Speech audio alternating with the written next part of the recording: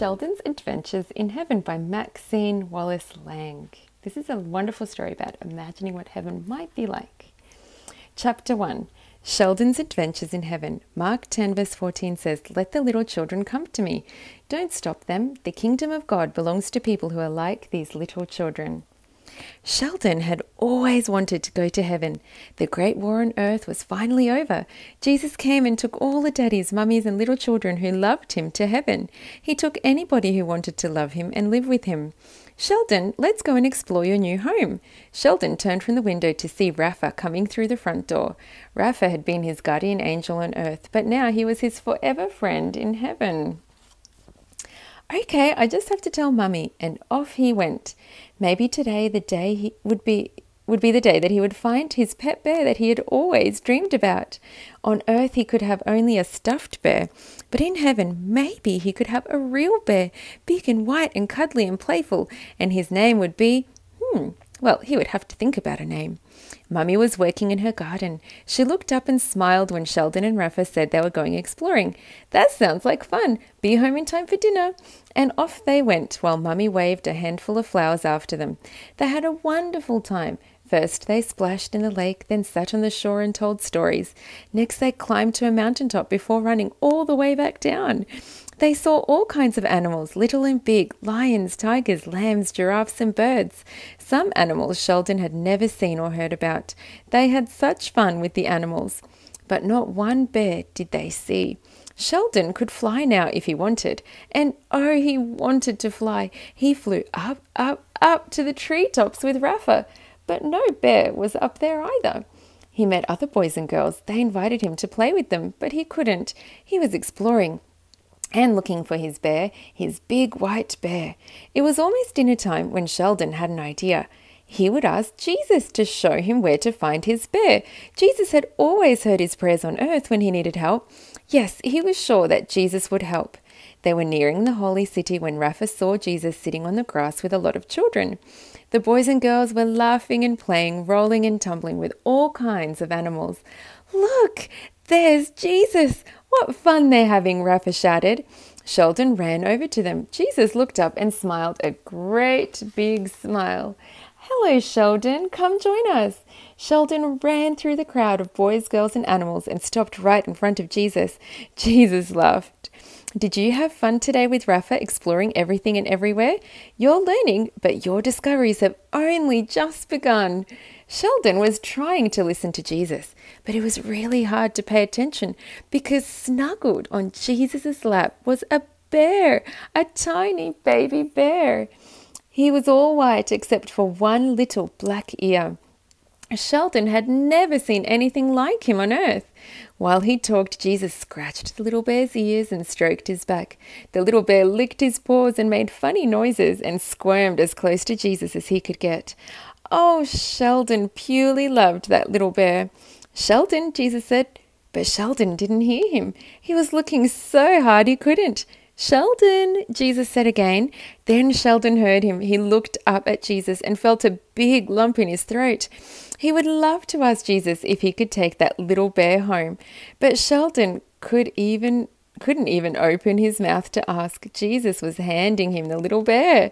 "He'll grow up soon and you'll be good friends, forever friends, like you and Rafa." Jesus' eyes twinkled and he began talking again. Sheldon tried to listen, but his heart was beating so fast. Mummy and Daddy would be so excited about his new friend. Sheldon thanked Jesus with a hug that was so big that his little bear, who was squeezed right in the middle of the hug, said, "Ooh!" Then Sheldon and Rafa turned to go home.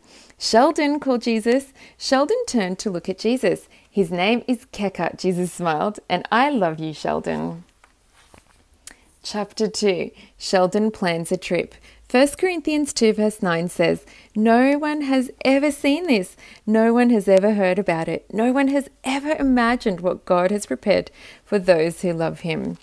Heaven had so many rocks. Sheldon really enjoyed his rock collection. He had green rocks, blue rocks, little black rocks, and big clear rocks. All of them shone and sparkled when he held them up to the light. Mummy said they were real gems that God had sprinkled all around heaven just for them to enjoy. He had several shelves in his room filled with his beautiful rocks. Sheldon heard Daddy calling. "Come here, son, I have something to tell you." "I'm coming," Sheldon answered, carefully replacing the rock he held in his hand. "I have exciting news," Daddy said, as Sheldon plopped himself down on a soft cushion. Keka crawled as close as he could and laid his snowy white head in Sheldon's lap. Gently, Sheldon stroked Keka's black ear. Keka was really getting big. Daddy's eyes sparkled. "Son, we are going to take a journey to another world, a world that God created that's much more like our old Earth was before sin ruined it." Daddy said they would be gone a long time, as there would be so much to learn and so many places to explore on this other world. Imagine another world far away. While Mummy and Daddy were still talking about the wonderful trip, Sheldon ran back to his room. He needed to pack. He pulled out a small trunk and put 2 robes inside, one for Sabbath and one for play. Then he put in his Sabbath sandals, and on top of everything he gently laid his beautiful crown.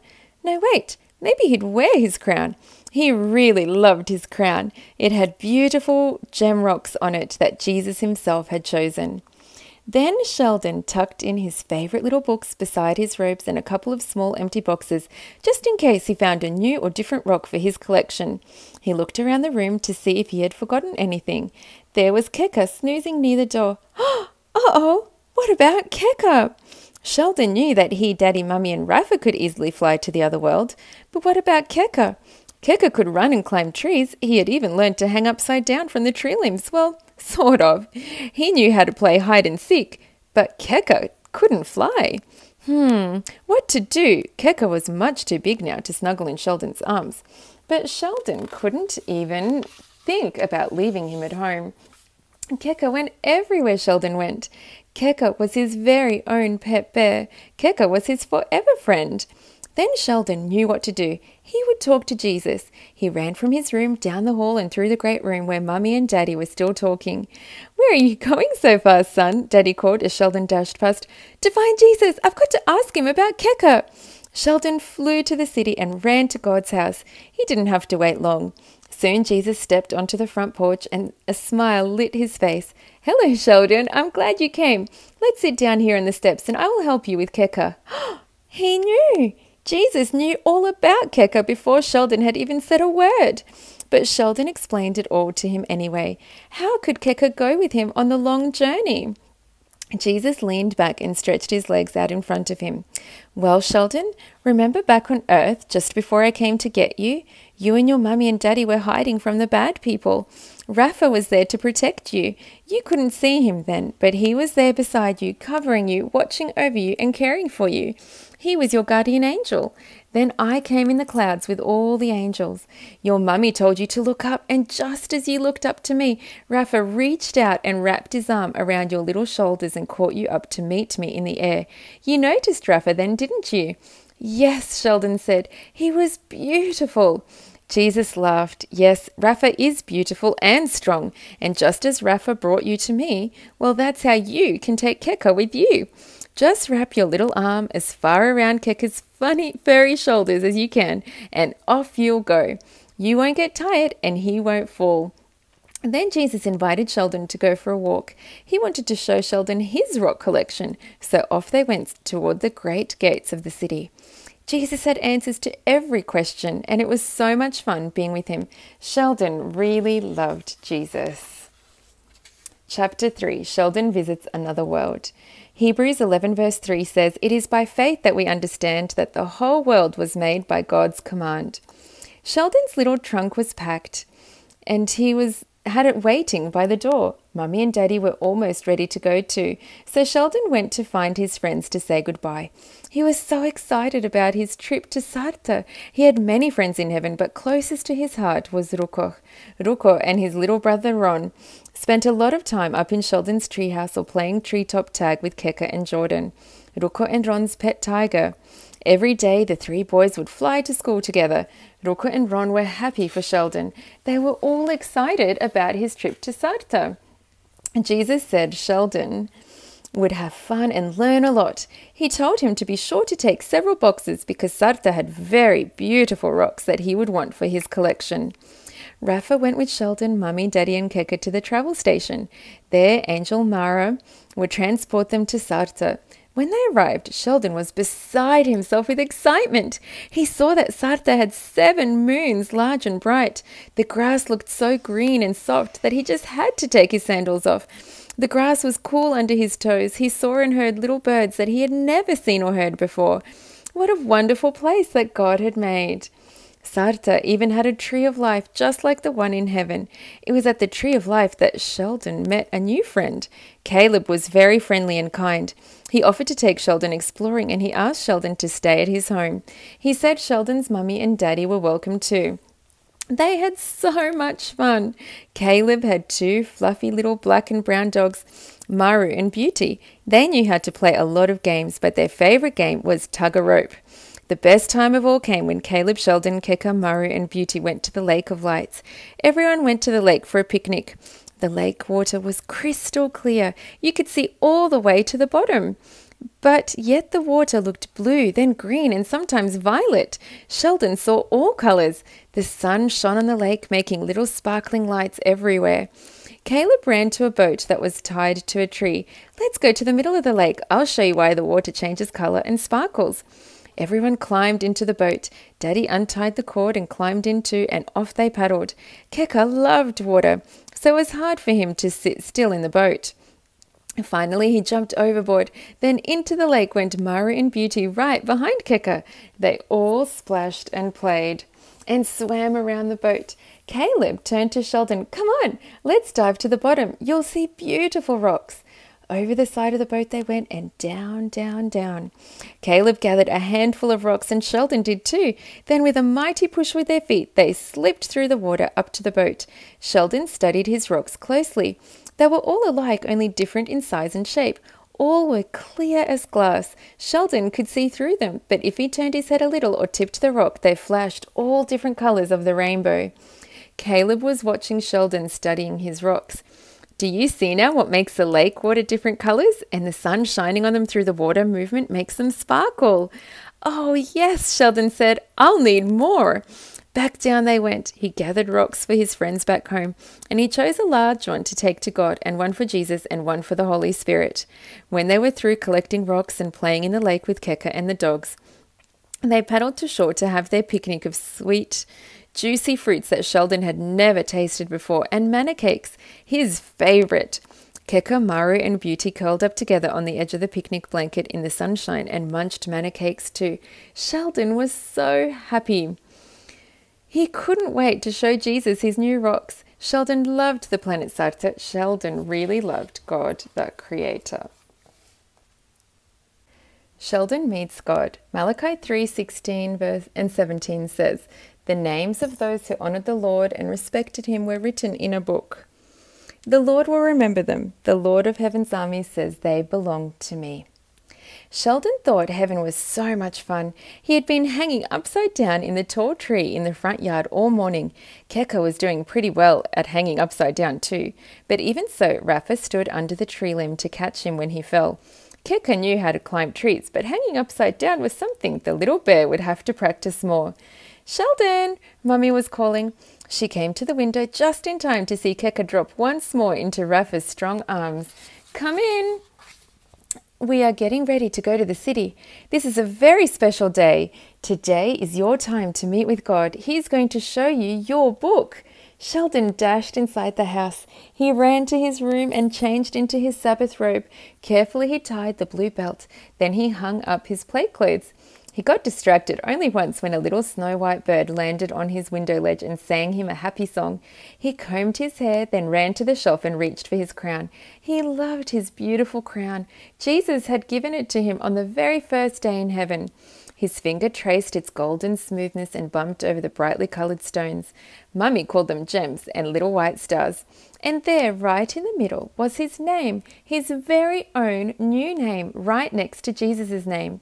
Sheldon took his crown to Mummy and she smoothed his hair a little more, because mummies have to do that. Then she placed that golden crown on his head and gave him a big hug and kiss, because mummies have to do that too. They stepped out onto the porch where Daddy was talking to Rafa. Sheldon slipped his hand into Daddy's hand and off they went to meet Jesus and God. God's house was beautiful, big and shining and full of light. Great golden doors in front opened wide. People and angels were everywhere. Angel Zerah met them and took them to the great white throne where God meets with all those who love him. Sheldon looked up. There was God, and Jesus was right next to him. Sheldon stared at the beautiful rainbow that made a big circle around the throne. Mummy, Daddy, and Sheldon bowed before God. "Welcome to our home." God's voice was big and warm and gentle. God smiled at Sheldon. He held out his hand. "Come, Sheldon, come and sit with us. I have something to show you." Then God wrapped his arm around Sheldon and drew him a little closer. Jesus handed Sheldon a big book. The front of the book had Sheldon's name written on it, in big golden letters right above his birth date. Jesus opened the book. God turned the first page and began to read. He read how Mummy and Daddy had taken care of Sheldon when he slept and played, when he ate and started to walk and talk. God read about Sheldon growing up day by day, every word he said, everything he did, everything he thought, and every prayer he prayed.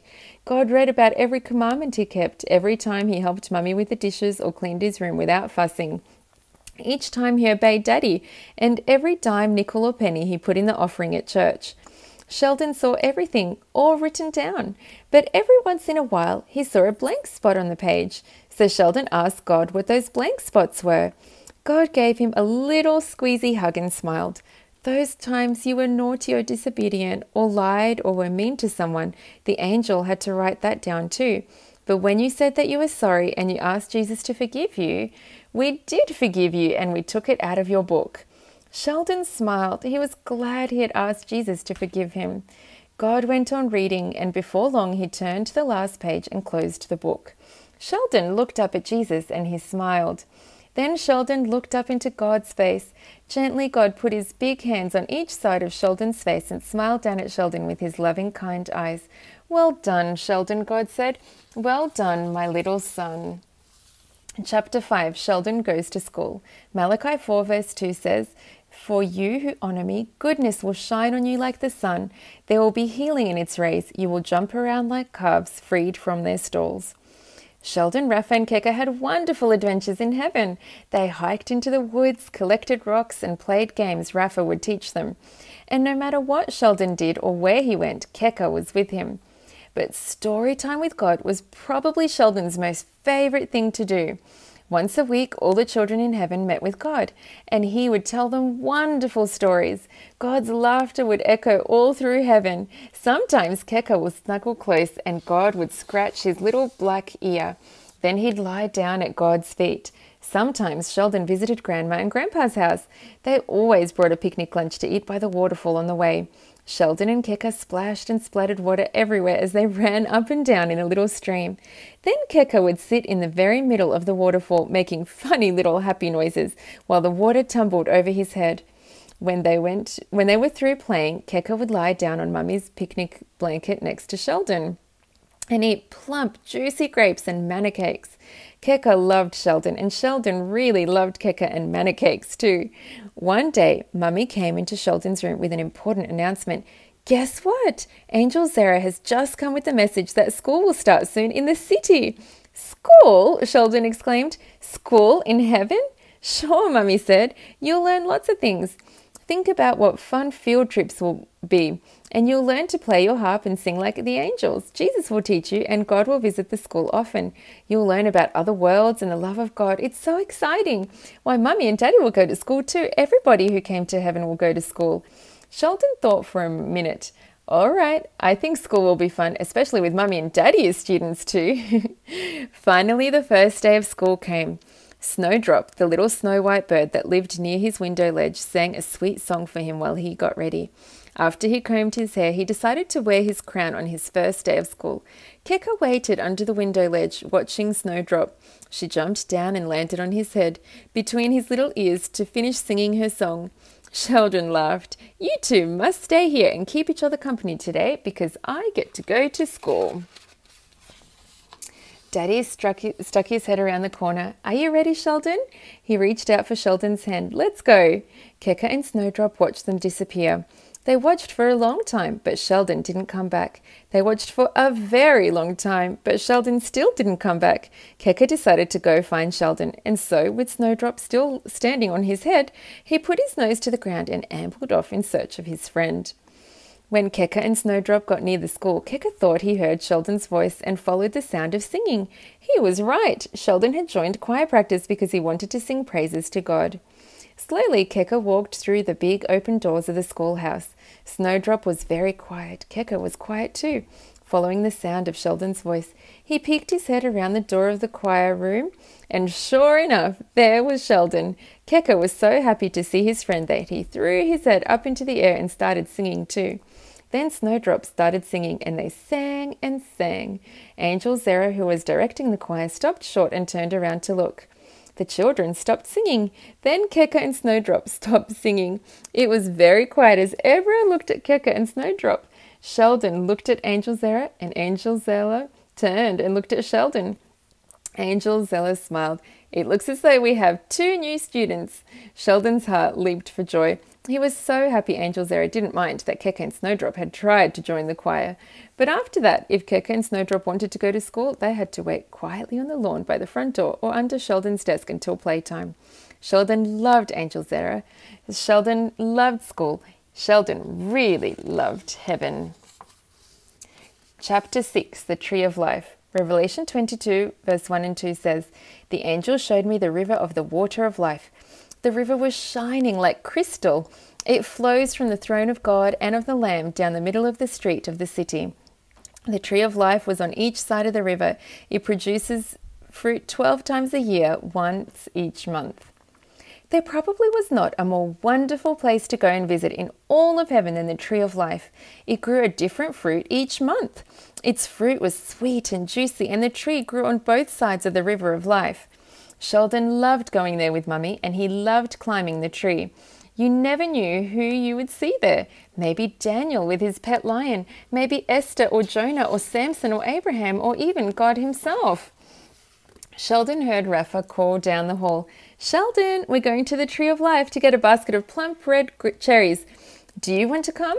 Sheldon was sitting on his bed looking at a book. "Yeah, I'll be right there." Suddenly, Ruko flew in through Sheldon's window and bounced on the bed. He bounced so hard that it bounced Sheldon right off and onto the floor.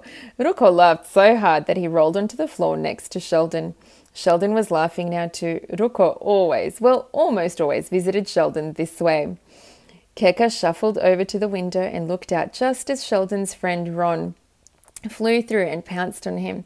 Boy and Bear tumbled over and over across the room. Mummy came to see what all the thumps and giggles were about. "I thought so," she laughed. "Ruko, it's nice to see you and Ron again. Do you think you'll ever use the front door?" Ruko laughed. "Probably not as long as I can still fit through Sheldon's window. It's so much fun." Just then, in came Stephen through the window. As he bounced off the bed, in flew Jason, then Amber, Tom and Letty. Mummy threw her hands up. "Sheldon, it looks like you need a bigger room." Kids and giggles were everywhere. "All right," Mummy said, "we will all go to the Tree of Life, okay?" "Yay!" they all shouted together. "Do you want to fly or walk?" Mummy asked as she reached for Sheldon's hand. "Fly," Sheldon replied, and off they all flew while Keka and Jordan ran as fast as they could on the ground below. When they all arrived at the Tree of Life, they saw Jesus sitting on the bank of the river under the tree. He was eating the plump red cherries. He would eat one, then hold out his hand, and another cherry would drop into his hand. He'd eat it and hold out his hand again. Puzzled, Sheldon decided to climb up and see where the cherries were coming from. Up in the highest branches, flutting around, was Snowdrop. Sheldon watched her pluck a cherry with her beak and drop it right into Jesus' hand. Sheldon whistled at Snowdrop and looked down. Jesus smiled up at him and waved. Sheldon waved back and dropped a cherry into his hand. Then he climbed down from the tree and began helping Mummy by picking cherries and dropping them into her basket. Soon all the children were picking cherries to take home. Then Sheldon heard Jesus laugh. Then he laughed again. Sheldon went to see what was so funny. Now Snowdrop was not only dropping cherries, she was racing them down to Jesus' hand, and sometimes she would almost get to his hand before the cherry did. When Snowdrop flew back up from another cherry, Sheldon called to her, Wait, Snowdrop, I have a fun idea." We'll both drop cherries and see who gets to Jesus first, us or the cherries." Sheldon flew to the very top of the tree. Snowdrop picked her cherry. Sheldon picked his cherry. He counted 1, 2, 3, and the cherries fell. Sheldon and Snowdrop swooped out of the treetop, racing those cherries down. Jesus looked up and saw them coming through the branches and leaves. He stood up, opened his arms, and Sheldon and Snowdrop and 2 plump cherries fell right into them. Jesus hugged them tight, whirled around, and fell backward, right into the river. Jesus came out of the water, laughing and wiping his face. Sheldon came up laughing and sputtering. Snowdrop chirped and fluttered her wings, and all of Sheldon's friends, watching from the side of the river, laughed. When all 3 were finished splashing and chasing each other, they sat down on the bank to dry off. Then Jesus and Sheldon, Ruko and Ron, and all the other children ate plump, juicy cherries from the basket Rafa brought to them. Sheldon loved his friends. Sheldon loved Jesus and the tree of life. And Jesus really loved plump, red cherries. Chapter 7, The New Home. Isaiah 64 verse 4 says, "From long ago, no one has ever heard of a God like you. No one has ever seen a God besides you." Heaven was abuzz. Angels and people were busily planning and talking about a new home and a new journey there. "Rafa, what's happening?" Sheldon asked as Rafa came into the house one day. "Well, Sheldon, the time has come for God to take us down to the old earth and finish the work there. The books have all been reviewed, and God must finish his work of judgment so he can recreate a new home for all of us. He will put away Satan and sin forever." "Oh, will I go down to the old earth too? Will I watch what God does? Will I see Satan and his bad angels and all the bad people?" Sheldon asked. "Yes, yes, and yes," said Rafa, smiling. "We will all go and watch what God will do." Sheldon threw his arms around Rafa's waist. "I won't be afraid. I have you and Mummy and Daddy and Jesus. I know God loves us and won't let the bad people hurt us again." "That's right," Rafa hugged Sheldon for a long time. Then Keka licked Sheldon in the face and made him giggle. The big day finally came. Mummy and Daddy were ready. Rafa took Sheldon's hand. "Let's go to the city," he said. Keka followed close beside Sheldon with Snowdrop nestled in her favourite spot on Keka's head. In the city they gathered around God's great throne. God told them what was going to happen. He said that Jesus was already on his way down to earth to make a place for the city. Then God raised his great arms high, and everyone started singing and rising up, high above the city for the journey down to earth. Sheldon watched as the great gates of the city were closed tight. Angels were all around the people. The great city began to move down, down, down, closer to earth, right behind Jesus. All the people and angels followed. Everything happened just as God had said. God made all of the bad people alive again so he could show them their books of remembrance where all their sins were written down. God wanted them to see Jesus get his crown and see all the happy people inside the city. They would know what they were going to miss because they hadn't chosen to love Jesus. Then, sadly, fire came down from God and started burning everything. The ugly old earth, all the bad people, the bad angels and Satan. The fire got bigger and hotter, but Sheldon and Rafa, Mummy and Daddy, and all God's people were safe inside the city. God told them how much he loved them and promised to keep them safe. And he did. When the fire was all gone, nothing but cold ashes was left. God asked for the gates of the city to be opened. God, Jesus, and the Holy Spirit went out and talked for a while. Rafa looked at Sheldon. "Watch. Now God will make our new home." Sheldon watched. God and Jesus spoke to each other. Then Jesus turned and spoke to the Holy Spirit. When the Holy Spirit raised his arm, it all began to happen. The sky turned crystal blue, and lofty mountains rose out of the ashes. Beautiful green grass spread under their feet. Trees, shrubs, flowers, streams, lakes, and waterfalls appeared everywhere. Sheldon could hardly stand it. Rafa and all the angels started singing praises. The people started singing. Even Keka and Snowdrop were so happy about their new home that they tried to sing too. Then all became quiet. God turned to all the people. He was smiling and raised up his arms. His great voice echoed through all the earth. "I am your Father and your God. You are my children, and I will live among you. I love you. Welcome home." Sheldon's heart leapt for joy. He wanted to run and hug God around his waist. Sheldon loved Jesus. Sheldon loved the Holy Spirit.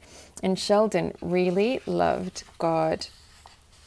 I am your Father and your God. You are my child and I will live among you. I love you. Welcome home. Boys and girls and mums and dads, do you know that God and Jesus loves you so much too? He wants everyone to be in heaven. The Bible tells us that He will do whatever it takes to show His love to everyone who wants to receive Him. So have you given your heart to Jesus? Why don't you explore Him more in the Bible and choose to follow Him? There is amazing things waiting for you here on this earth, but even more so in eternity. If you want to know how to find all our stories, go to YouTube and type Living Books for World Changers into the search bar. Click go, then select Living Books for World Changers and videos, and then all our stories are there. We upload new stories every Thursday, so please come back. We love reading stories for you. Come back and listen.